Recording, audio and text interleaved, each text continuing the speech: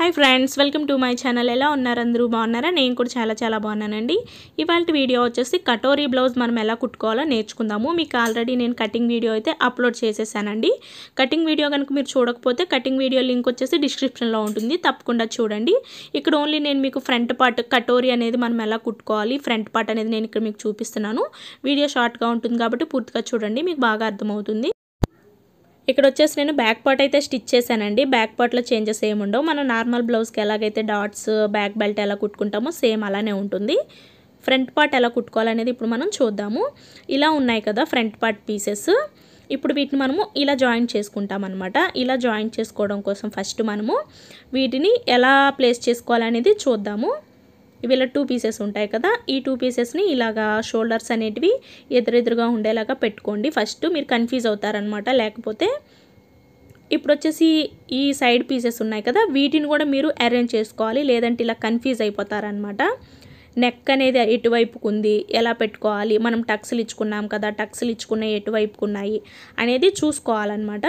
ఇవి కూడా 2 పీసెస్ ఉంటాయండి. ఏ పీస్ ఎటువైపుకు అనేది మీరు ఇప్పుడే చూసుకోవాలి. నెక్ రౌండ్ ఉంది కదా, ఇక్కడ మనం సైడ్ కట్ చేసిన దగ్గర టక్స్ పెట్టుకొని ఉన్నాము. ఈ రెండింటిని ఇలా చూసుకుని ఇది ఇలా కుట్టుకోవాలని మీరు ముందు ఫిక్స్ అయిన తర్వాతే కుట్టాలన్నమాట. మీరు ఇలా గుర్తుండడం కోసం చూడండి, మనం కుట్టేటప్పుడు ఇలా కుడతాము, దీనిని ఇలా వస్తుంది. ఫస్ట్ మీరు ఒక పీస్కి ఇంకొక పీస్కి జాయింట్ చేయకుండా దీనిని ఇలా ఒకదానిపైన ఒకటి పెట్టుకుని ఫస్ట్ ఒక పిన్ పెట్టేసుకుని పక్కన ఉంచుకోండి. ఇప్పుడు ఈ రెండవ పీస్కి కూడా మీరు చూసుకోవాలన్నమాట. ఈ టక్స్ పెట్టినది జాయింట్ చేసే వైపు కానీ ఇలా గుర్తుపెట్టుకోవాలి. నెక్ కరెక్ట్గా నెక్ అనేది పై వైపుకు ఉన్నది లేనిది చూసుకోవాలి. చూసుకుని ఇప్పుడు ఎలా కుట్టాలనేది చూద్దాము. చూడండి, దీనిని ఇలా పై వైపుకు పెట్టి ఈ నెక్ దగ్గర నుంచి స్టిచ్ చేసుకుంటూ రావాలి. నెక్ దగ్గర నుంచే కుట్టాలండి, కింది వైపు నుంచి పైకి అస్సలు కుట్టకూడదు.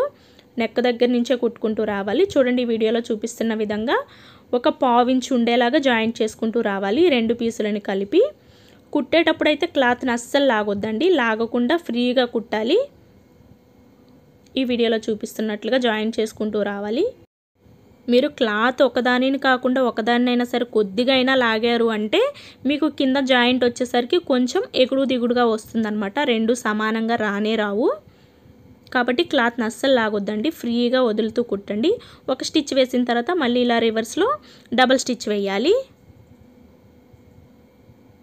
అలాగే నాకు second channel Sushmita cooking and tips అనే ఛానల్ ఉందండి. ఆ ఛానల్ లింక్ని అయితే నేను డిస్క్రిప్షన్లో ఇస్తాను, మీరు తప్పకుండా ఆ ఛానల్ కూడా సబ్స్క్రైబ్ చేయండి. ఇలా వస్తుందన్నమాట. చూడండి, మనకి నీట్గా వచ్చేసింది కదా. ఇప్పుడు మనం ఇదే విధంగా రెండవ పీస్ని కూడా జాయిన్ చేసుకోవాలి. మనం ఇక్కడ పిన్ పెట్టుకొని ఉన్నాం కదా, ఈ పీస్ని కూడా ఇలా నెక్కలు 2 ఎదురెదురుగా ఉండేలాగా చూసుకుని ఈ పిన్ తీసేసి దీనిని ఇప్పుడు ఇలా పై వైపుకి ఇలా పెట్టి ఇలా నెక్ దగ్గర నుంచి కుట్టుకుంటూ రావాలి.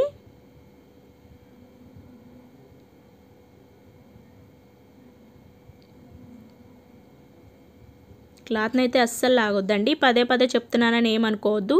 కొత్తగా నేర్చుకునే వాళ్ళకైతే పాపం వాళ్ళకి క్లాత్ ఎలా పట్టుకోవాలో కూడా తెలీదు. లాగేశారంటే సాగిపోతుంది అనమాట. ఫ్రీగా కుడుతూ వదలాలి. మీకు రౌండ్స్ తిరగపోతే నెమ్మదిగా పాదం ఎత్తుకుంటూ నిదానంగా కుట్టండి, ఈజీగానే వస్తుంది. ఇలా కుట్టిన తర్వాత మళ్ళీ రివర్స్లో ఇంకొక స్టిచ్ వేసేయాలి. వీడియో మీకు నచ్చినట్లయితే తప్పకుండా లైక్ చేయండి. వీడియో యూజ్ అవుతుంది అనుకున్న వాళ్ళకు కూడా తప్పకుండా షేర్ చేయండి. ఇలా కుట్టేసాం కదా, ఈ విధంగా వస్తుందన్నమాట. చూడండి, ఇక్కడ కటోరీ జాయింట్ చేయడం ఎంత ఈజీగా వచ్చేసిందో. ఇప్పుడు వచ్చేసి మనము మెయిన్ డాట్స్ ఎలా కుట్టాలనేది చూద్దాము. మీకు కటింగ్ వీడియోలో నేను ఆల్రెడీ టక్స్లు పెట్టుకోవడం చూపించానండి.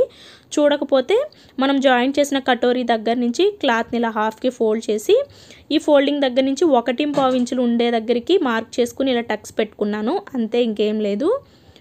ఇప్పుడు ఈ టక్స్ని బేస్ చేసుకుంటూ షోల్డర్కి స్ట్రైట్గా డాట్ అనేది కుట్టుకోవాలి. ఈ డాట్ పొడవు వచ్చేసి ఇక్కడ నేను 2.30 ఇంచులు పెడుతున్నానండి. సన్నగా ఉన్న వాళ్ళకైతే 2.5 ఇంచులు పెట్టుకోవచ్చు డాట్ పొడవు. బాగా లావుగా ఉన్న వాళ్ళకైతే 3 ఇంచెస్ అయినా పెట్టుకోవచ్చు అనమాట. చూడండి, ఇక్కడ మెయిన్ డాట్ కుట్టేసాను కదా, ఇలా వస్తుందన్నమాట. ఇప్పుడు ఫ్రంట్ సైడ్ డాట్ కూడా కుట్టుకోవాలి. ఈ సైడ్ డాట్ వచ్చేసి ఈ ఫ్రంట్ హుక్స్ పట్టి వైపుని ఇలా క్లాత్ని హాఫ్కి ఫోల్డ్ చేసి హాఫ్ కన్నా కొంచెం కింది వైపుకి డాట్ అనేది కుట్టాలి. మనము కరెక్ట్గా హాఫ్కి కుట్టకూడదండి, హాఫ్ కన్నా కొంచెం కింది వైపుకి కుట్టాలి. ఈ మెయిన్ డాట్కి ఈ ఫ్రంట్ డాట్కి మధ్య డిస్టెన్స్ 1.5 ఇంచెస్ లేదా 1 ఇంచ్ ఉండేలాగా ఉండాలన్నమాట. ఇలా చూసుకుని ఈ డాట్ కూడా కుట్టేసేయాలి. ఏం లేదండి, మనం నార్మల్ బ్లౌజ్కి ఎలాగైతే డాట్స్ కుట్టుకుంటామో సేమ్ అలానే కుట్టాలి, ఇంకా వేరే ఏం ఉండదు.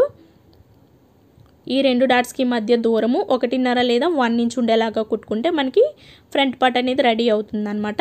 దీనికి వచ్చేసి ఆర్మ్ రౌండ్ దగ్గర డాట్ అయితే ఏమీ ఉండదండి. ఇదే విధంగా మనము ఈ రెండో దాన్ని కూడా కుట్టుకోవాలి. నేను ఇక్కడ ఇది కూడా మీకు చూపిస్తున్నాను. మీరు కటింగ్ వీడియో చూడకపోతే నేను కటింగ్ వీడియో లింక్ని అయితే డిస్క్రిప్షన్లో ఇస్తాను. తప్పకుండా మీరు చూడండి, మీకు బాగా అర్థమవుతుంది.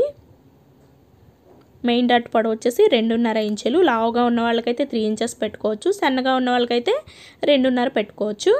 ఇప్పుడు ఈ సైడ్ డాట్ కుట్టేసుకోవాలి. ఒక 1.5 ఇంచ్ ఇలా డిస్టెన్స్ ఉండేలాగా చూసుకుని డాట్ కుట్టేసుకోవాలి. మీరు కటోరీ బ్లౌజ్ స్టిచ్చింగ్ చూస్తున్నారంటే మీకు నార్మల్ బ్లౌజ్ స్టిచ్చింగ్ వచ్చి ఉంటుంది కాబట్టి నేను కొంచెం మీకు ఇలా చెప్తున్నానండి. చూడండి, ఇక్కడ మనం ఇలా 2 కుట్టేసుకున్నాం కదా. ఇప్పుడు దీనికి వచ్చేసి మనం షేప్ బెల్ట్ ఎలా కుట్టాలనేది చూద్దాము. ఇవి వచ్చేసి షేప్ బెల్ట్ పీసెస్ మనం కటింగ్ వీడియోలో మెజర్మెంట్ ఏమి కట్ చేయలేదండి. 2 వేస్ట్ పీసులు తీసుకోవాలి. అలాగే స్టిఫ్నెస్ కోసం కొంచెం దల్సర్గా ఉన్న క్లాత్ ఒకటి తీసుకోవాలి. ఇప్పుడు వేస్ట్ క్లాత్ ఉంది కదా, ఈ క్లాత్ పెట్టుకుని దీనిపైన ఒరిజినల్ క్లాత్ పెట్టుకోవాలి.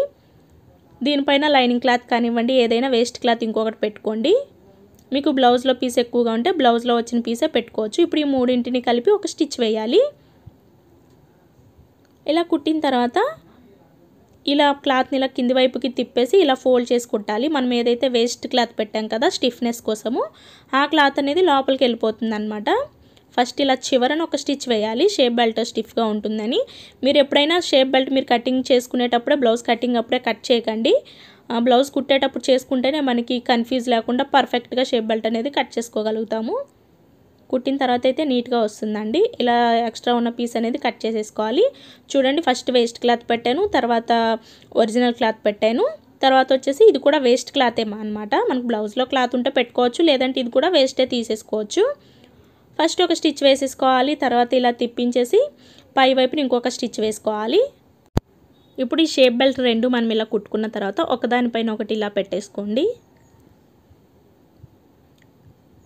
ఇలా పెట్టిన తర్వాత టేప్ తీసుకుని ఒకవైపున 3 ఇంచెస్ ఉండేలాగా మార్క్ చేసుకోవాలన్నమాట. చూడండి, ఒకవైపున 3 ఇంచెస్. ఇది హుక్స్ పట్టి కాజా పట్టి వైపుకి వస్తుందండి. ఈ చివరన వచ్చేసి 2.5 ఇంచులు మార్క్ చేసుకోవాలి. ఈ రెండిటికి మధ్యలో 2.5 ఇంచులు ఉండేలాగా మార్క్ చేసుకుని కట్ చేసుకోవాలి. ఇలా షేప్ బెల్ట్ కుట్టిన తర్వాత మనం కట్ చేసుకుంటే మనకి తేడా రాకుండా పర్ఫెక్ట్గా వస్తుందండి. చాలామంది బ్లౌజ్ కట్ చేసేటప్పుడు షేప్ బెల్ట్ కట్ చేసుకుంటారు, అది కుట్టేసరికి సాగిపోతుంది అనమాట. చూడండి, మనం 3 ఇంచెస్ కట్ చేసుకున్న దగ్గర టక్స్ పెట్టుకోండి గుర్తుండడం కోసము. ఇలా కట్ చేసిన తర్వాత ఇప్పుడు వీటిని మనం జాయిన్ చేసుకోవాలి. 3 ఇంచెస్ మనము టక్స్ పెట్టుకున్నది ఇలా హుక్స్ పట్టి కాజా పట్టి వైపు కంటే ఫ్రంట్కి వచ్చేలాగా చూసుకుని జాయిన్ చేసుకోవాలండి. షేప్ బెల్ట్ని ఇక్కడ నేను ఇది నార్మల్ బ్లౌజ్ కాబట్టి నార్మల్గానే జాయిన్ చేస్తున్నానండి. ఎక్స్ట్రాగా వచ్చిన ఈ కొంచెము పీస్ని కట్ చేసేసుకోవాలి లైట్గా. చూడండి, మనకు మంచిగా వచ్చేసింది కదా. ఇప్పుడు రెండో వైపు కూడా కుట్టేసేసుకోవాలి. అలాగే మీకు షేప్ బెల్ట్ ఫినిషింగ్ నీట్గా వచ్చి మనం ఇక్కడ జాయిన్ చేసిన ఈ వేస్ట్ అనేది కనిపించకుండా కుట్టడం రావాలి అనుకుంటే నేను షేప్ బెల్ట్ ఎలా కుట్టాలనే వీడియో కూడా చేస్తున్నాను. ఆ వీడియో చూడండి, మీకు ఫినిషింగ్ బాగుంటుంది. ముఖ్యంగా పట్టు బ్లౌజెస్కి, కొంచెం ఎక్కువ కాస్ట్ ఉన్న బ్లౌజెస్కి అలా కుట్టుకుంటే బాగుంటుంది అనమాట. ఆ వీడియో లింక్ని కూడా నేను మీకు డిస్క్రిప్షన్లో ఇస్తాను. చూడండి, ఈ విధంగా 2 వైపులా షేప్ బెల్ట్ అనేది జాయిన్ చేసేసాను.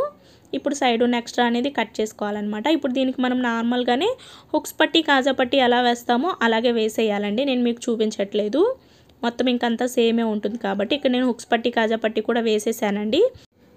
ఇప్పుడు దీనికి మెడ పీస్ కుట్టిన తర్వాత హ్యాండ్స్ జాయింట్ చేసుకోవాలన్నమాట. మనం నార్మల్ బ్లౌజ్కి ఎలాగైతే కుట్టుకుంటామో సేమ్ అలానే కుట్టుకోవాల్సి ఉంటుందండి. నేను అందుకని మీకు ఇదంతా ఏమి చూపించట్లేదు, ఓన్లీ ఫ్రంట్ పార్ట్ మాత్రమే చూపించాను అనమాట. ఫైనల్గా నేను బ్లౌజ్ అయితే కంప్లీట్ చేసేసానండి. ఈ విధంగా వచ్చిందనమాట. ఓకే ఫ్రెండ్స్, మీకు ఈ వీడియో కనుక నచ్చినట్లయితే తప్పకుండా లైక్ చేయండి, షేర్ చేయండి. మీరు ఎలాంటి వీడియోస్ కావాలనుకుంటున్నారో నాకు కామెంట్ సెక్షన్లో తెలియజేయండి.